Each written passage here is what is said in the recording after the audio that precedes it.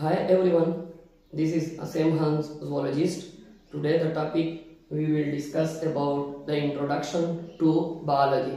So what is biology? The word biology has been derived from two Greek words. Bios means life and logos means to study. Or in simple word we can say the study of life is called as biology.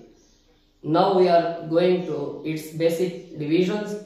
So divisions of biology, there are three main divisions of biology, which is known as botany, zoology and microbiology. Now we are going to botany. So what is botany? The study of plant is known as botany, and the biologist which expert in the field of plant is known as botanist. Now we are going to the other division of biology, which is known as zoology. So the study of animals is known as zoology, and the biologist who is expert in the field of zoology, in the field of animal, is known as zoologist.